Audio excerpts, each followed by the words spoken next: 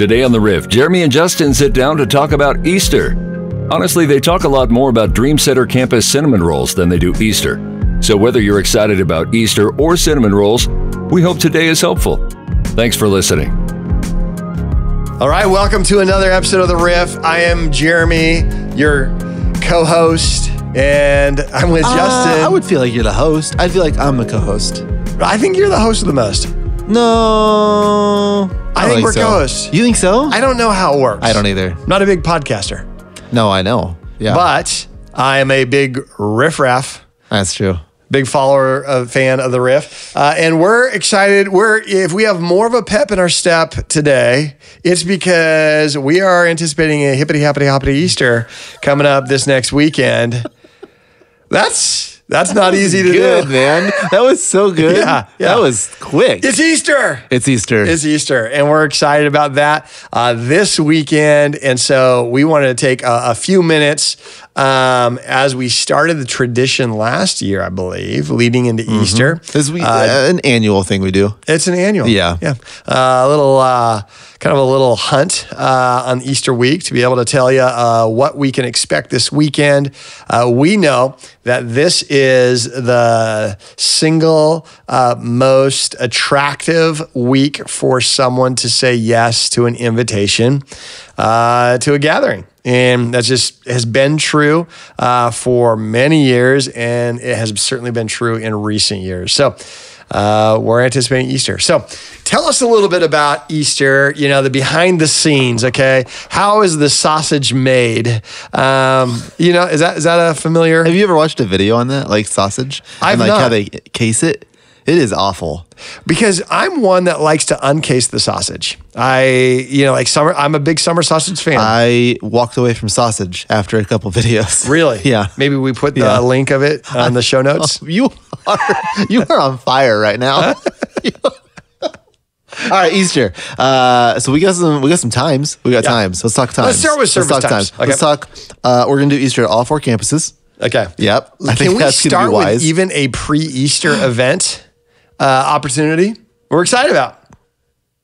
Oh, Friday. Yes. The Good Friday art show. Yeah. Yes. So, all Coming to a coffee shop near you. Okay, now I'm going to give a little background here and then tell us a little bit about it. But so depends on your experience growing up. There's Good Friday for many faith expressions has been a very meaningful opportunity to prepare for Easter. A lot of times on Easter, probably rightfully so, we focus on the resurrection, the celebration that Jesus rises from the dead. And Good Friday is an opportunity to take a moment and pause and just think about the moments, the days, the week that leads up to Easter, the suffering that Jesus did, why he did that. It talks about the sacrifice that Jesus made.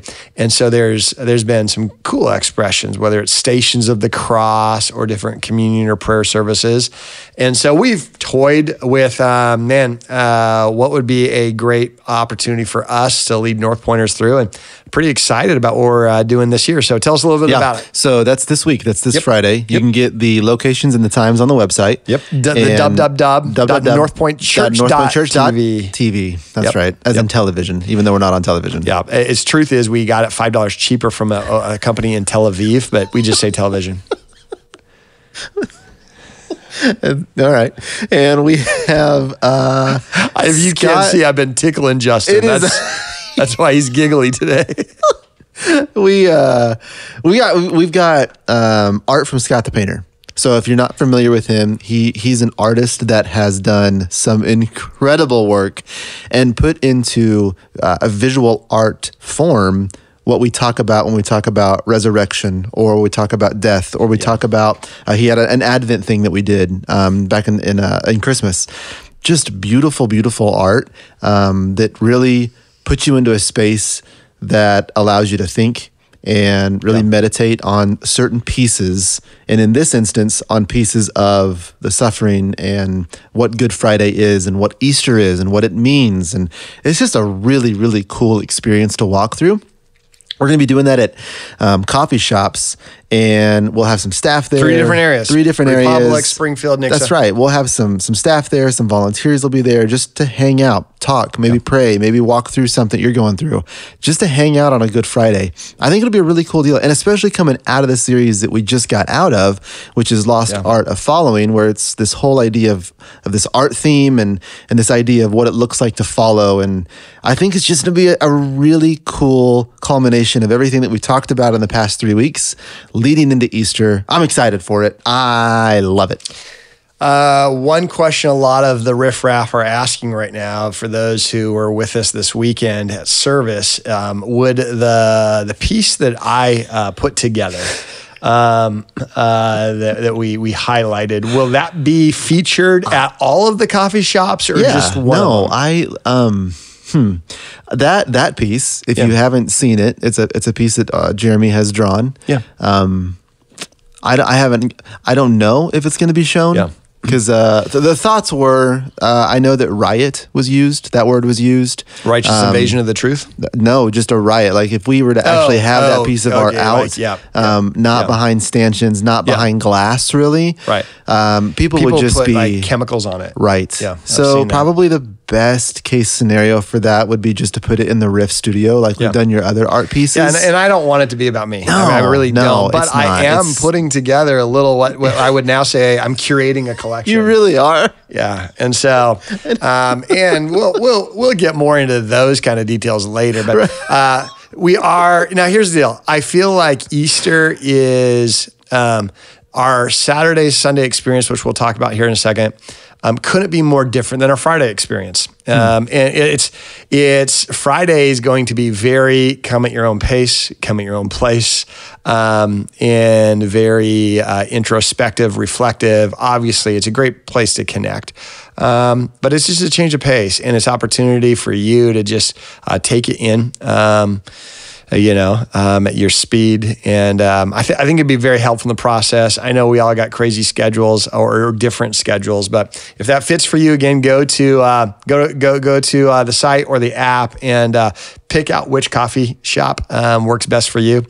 This Friday night, 6 to 8, I believe. Yeah, at all of them. Yep. Yeah. And then Saturday, we start our Easter services. Saturday, we start them. So at Nixa and at Springfield, we'll have Saturday night services at 4 o'clock and 6 o'clock.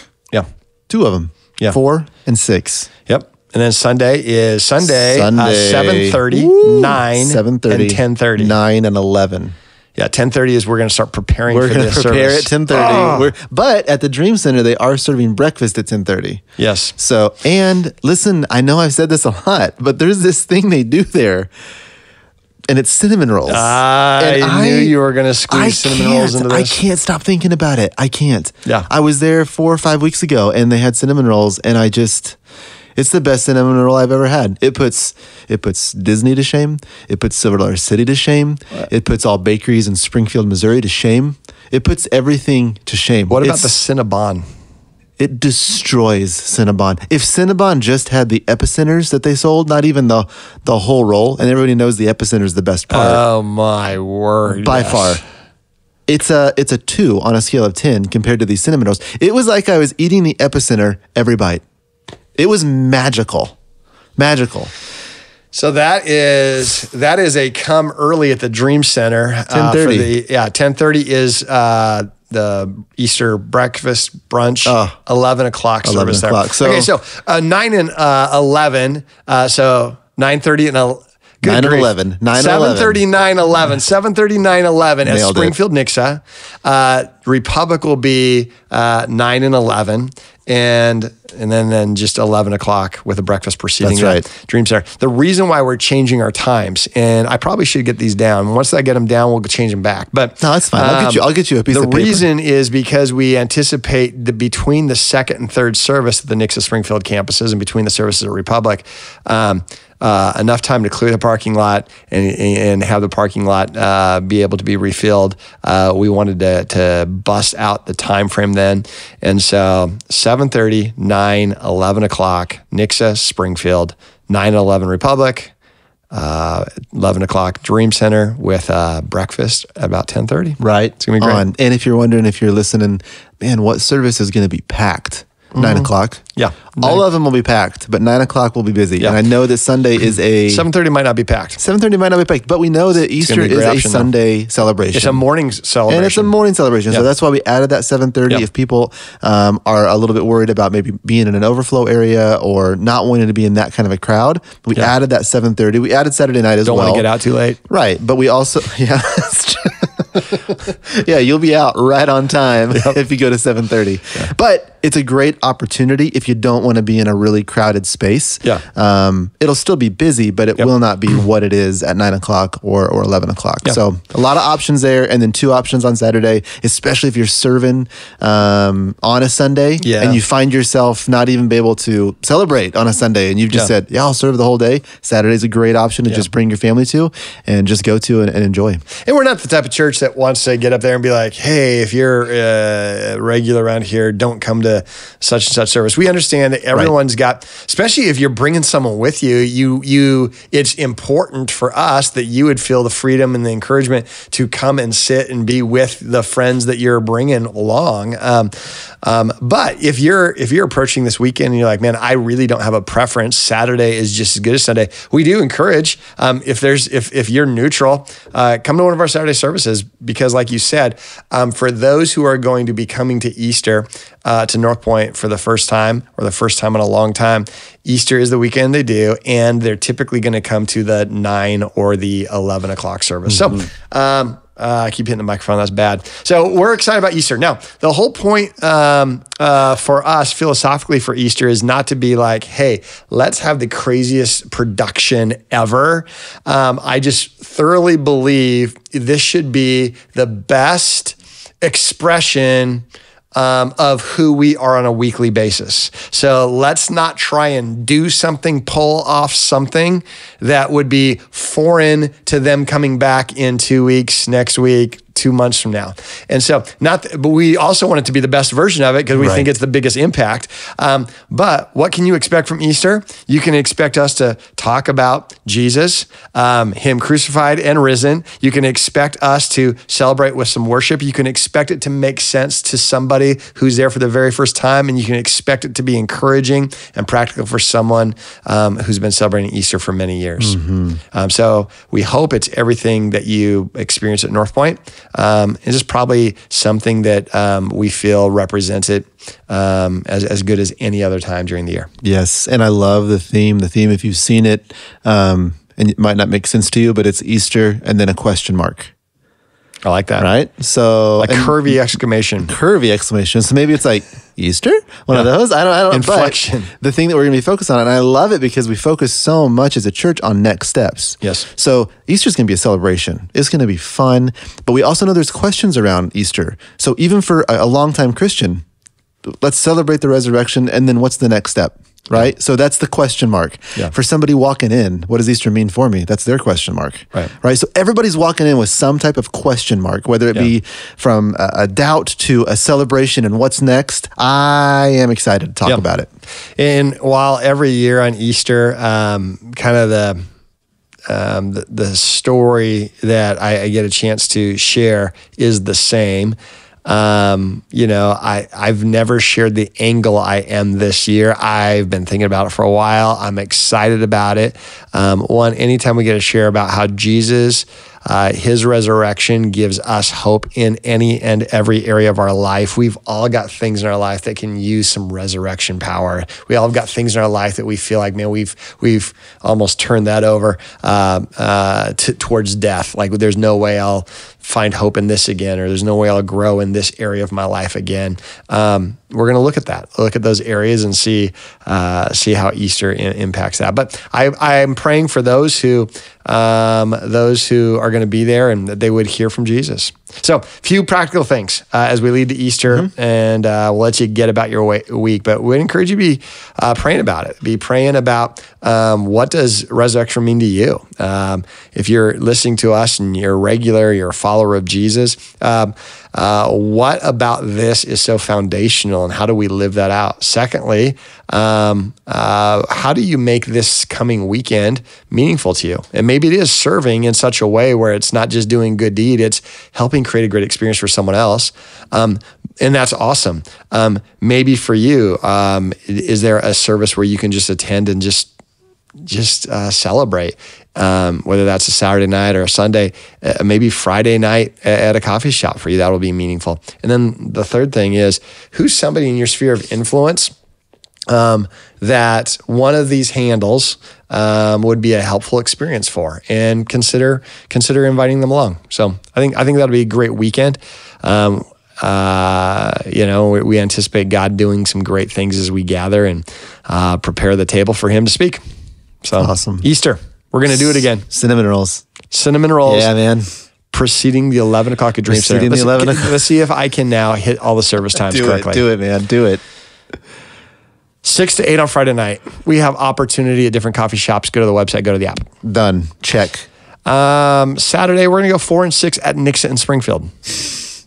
Crushed or it. 4 or 6. You Either don't have one. to do both. You can do both. You could. Sunday, 7:30. 7:30 is going to be a fun one. It's gonna be early. And that's only at Nixa in Springfield. That's right. And then we have 9 o'clock and 11 o'clock at Nixa, Springfield, and Republic. That's right. And then 10:30. Some What's cinnamon that smell? rolls. I hope they have cinnamon rolls. I've talked it up. Bun? If Andy T's listening to this right now, pressure's on, because we got to have some there. The only sin we're going to promote this weekend is the Cinnabon. The Cinnamon rolls.